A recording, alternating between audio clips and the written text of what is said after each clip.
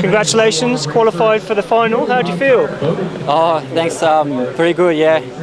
I've had a tough season, and like it's just so amazing to make the final. What were you saying to yourself on the start line? Basically, just nice and clean. That's the way to go. How did you find such clean lines down the course? I think for me it was about not freaking out, just keeping it cool, and for me it worked. Yeah. What did your coach say to you before you started? What did you need to concentrate on? So he said to me, no matter what happens on the top, just go hard on the bottom. How's your preparation coming into this event?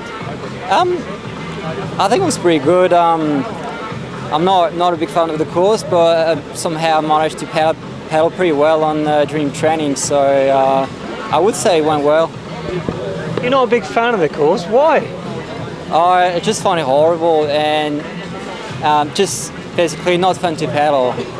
Not fun at all. You know, just technical, tricky, but just so physical. It's just not enjoyable, I guess.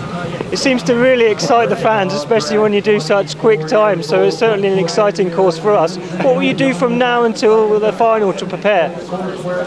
I think I'm going to have a nice dinner and go to bed pretty early, and I'd say I'll just keep it simple usually. You know. Well, congratulations on your qualification, and hopefully we'll see you on the podium come the weekend. Hopefully. Cheers. Thanks a lot.